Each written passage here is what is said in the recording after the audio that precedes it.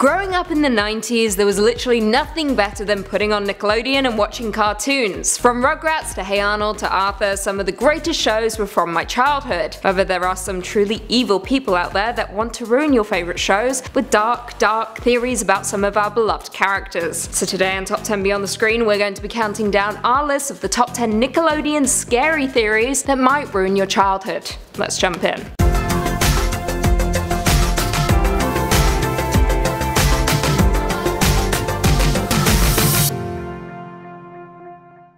Coming in at 10, Arnold's parents. In Hey Arnold, it's explained that Arnold lives with his grandparents, Gertrude and Phil, because his parents went to Africa and never returned. Very sad. However, some people out there don't believe this to be the case and have instead concocted a theory that Arnold may actually be the child of Gertrude and Phil. So if this is real, then why wouldn't they just tell him? Well, according to this theorist, they believe it would make the situation a lot worse, and considering they had Arnold at a much older age, they were more susceptible to birth defects, a point which actually adds fuel to another theory, that Arnold suffers from a condition called hydrocephalus, which is why his head is shaped like a football. According to this theory, all of his friends also have strangely shaped heads because Arnold is imagining a world where other people look like him. Very sweet. Coming in at 9, Bikini Bottom. Bikini Bottom is the location all of our favourite SpongeBob characters live in the popular Nickelodeon show SpongeBob SquarePants. However, did you know that there is a real life place called Bikini Atoll in the Pacific Ocean? A place where the government did a lot of nuclear testing in the 40s and 50s, which has sparked a very interesting theory created by Reddit user Catmaster, who believes that Bikini Bottom is actually a atoll. I mean, after all, the creatures of Bikini Bottom are pretty damn weird. There are talking sponges, clarinet playing squids, evil plankton, and so much more. It's also canon that SpongeBob and his pals live in the same world as we do. Therefore, it makes sense that these talking creatures are the result of some weird nuclear waste reaction. Coming in at 8, Stoop Kid. Another Hey Arnold theory at this number. Remember Stoop Kid? He was one of the many memorable characters from the show who was best known for never leaving his stoop because he was too afraid, which resulted in the rest of the neighborhood taunting him for it. The entire thing is a mystery and has never been explained to us. However, one user has a very interesting theory as to why this is. The theory goes that Stoop Kid was abandoned as a child and the stoop serves as a parental figure for him. However, other theories go even deeper, stating that Stoop Kid may actually be a lookout for a drug operation inside the house, which is why he's too scared to leave. Coming in at 7, Angelica is delusional. Now, Rugrats is perhaps the most innocent show on our list, yet it seems to be the one with the darkest theories surrounding it. In this Reddit theory, Angelica is a paranoid schizophrenic, and the other babies are simply figments of her imagination that are used as a coping mechanism for the young girl. Yep,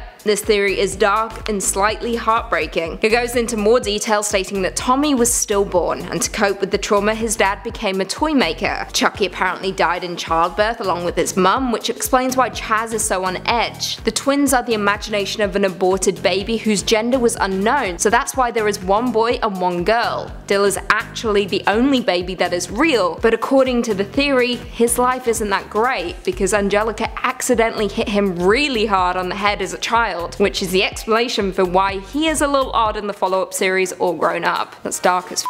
Coming in at 6, Amanda Bynes was taken over by Penelope. Okay, now warning, this is perhaps the weirdest theory we have on our list, mostly because it goes in between the fictional world of The Amanda Show and the life of the real-life Amanda Bynes. Incredibly controversial, I know. One Reddit user, ChicklePip, claims that the cause of Amanda Bynes' mental breakdown in 2010 was the result of Penelope murdering her and taking over her place in the world. Now, for those who don't remember, Penelope was a character played by Bynes in her hilarious sketch comedy show The Amanda Show. Penelope was a super fan of Amanda who would follow her around and do anything to try to get close to her in order to clone her. Now, the theory goes on to say that one day Penelope got close enough to Amanda, killed her, and began to live her life as Amanda Bynes. Just a very strange version of Amanda Bynes. Now, I'm not mentioning this theory to discredit mental illness by any means, but it's certainly a creative spin on reality. that's all I'm saying. Coming in at 5, Hey Arnold is actually about Helga. I mean, this is the show I want, honestly, and I think you all want it too. I grew up with Hey Arnold, and it was obvious, well, it seemed obvious to me, that he was the main character of the show. I mean, his name is in the title after all. But is it really about him?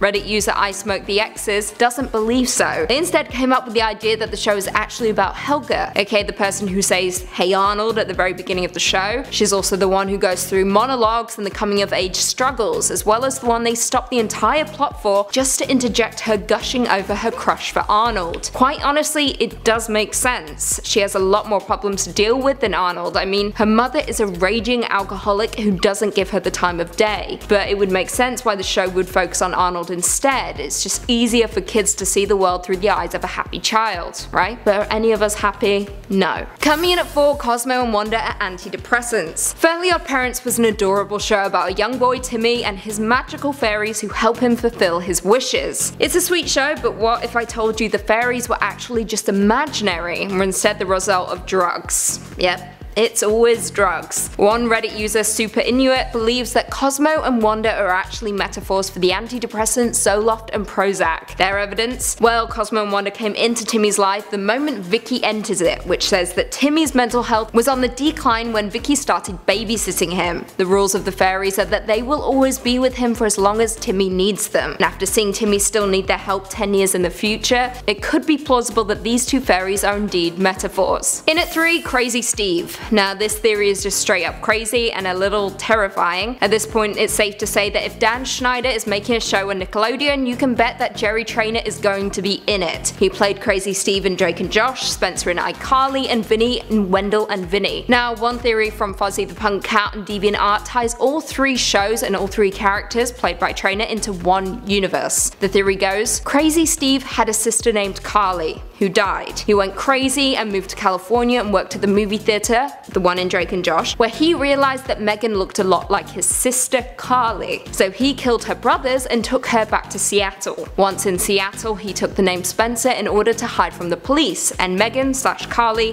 played along, pretending to be Carly. She tried to do a web show to reach out to her parents, but of course it didn't work. Megan was then saved by Steve's dad, who then killed Freddie, resulting in Sam moving to California and living with Kat. Steve once again moved and changed his name to Vinny. Look, I can't keep up, but if you've seen all of these shows, this might ring some truth, but let me know in the comments below. Coming in at 2, the Thornberrys were all on drugs. It's safe to say that the Wild Thornberrys was an interesting show, one might call it an experience. You essentially had a little girl who talked to animals, an emo sister, and a child who was a part of the wild, in a sense, and then of course the parents, including Nigel Thornberry, a man with a very, very large nose that slightly resembled something attached to a body. You know what I'm talking about. The entire show was meme-worthy, however there is one theory that could potentially explain why this show is so wacky. The theory goes that the entire family is on drugs. Yeah, that's right, drugs. Eliza's spell was cast by a witch that lets her talk to animals, but in reality, she's just on acid. Nigel's energy is thanks to crack, and Debbie, well, Debbie is obviously on coke. Yep, enjoy revisiting this classic show, folks. And finally, coming in at number 1, SpongeBob is dead. If you've watched SpongeBob in the last few years, you might have noticed that the show is a little different than it was in early years. Not only does SpongeBob look different, he's also no longer funny and seems more childish than before. Now, many people think this is because SpongeBob is a completely different character now. So, when did this shift occur? Towards the end of SpongeBob SquarePants the movie, SpongeBob and Patrick are dried out and seemingly killed before their tears bring them back to life. However, folks don't think that's what went down. In the ocean, when a piece of sea sponge breaks off, it regenerates a new body around that piece. Therefore, SpongeBob and Patrick both died and regenerated into an entirely new SpongeBob and Patrick, which explains the evident shift from season 5 onwards. Could also be because the writing is terrible. Well, there we have it. Do you guys agree with our list? Were there any Nickelodeon theories that we missed? Leave us all your thoughts and feelings in the comments down below, and perhaps we can do a part 2. If you haven't already, be sure to give this video a big thumbs up, subscribe, and turn on notifications so you never miss another Beyond the Screen vid. Until next time, see you later.